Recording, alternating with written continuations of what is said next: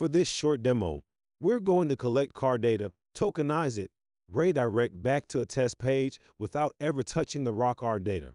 For the purposes of this demo, pretend the test page is your app. Okay, let's get started. First, make sure you have a valid bear token. If you're looking for an iframe integration, we do that too, but for this particular integration, your app will redirect the user over to the Enigma Vault card form. As you can see, the Card Vault Store Forms endpoint has a lot of customizations that you can do, such as change the header of the page, button labels, language, colors, and more. There are a lot of options as we want you to be able to match the look and feel with your app. Next, send a request over to the Card Vault Store Forms endpoint to receive a URL to the card form.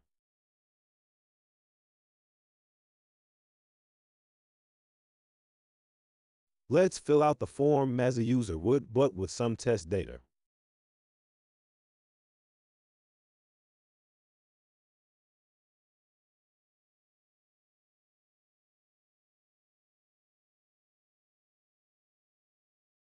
When the form is submitted, it will post the token, first 6, last 4, card type, expiration, and cardholder name to the callback URL you provided.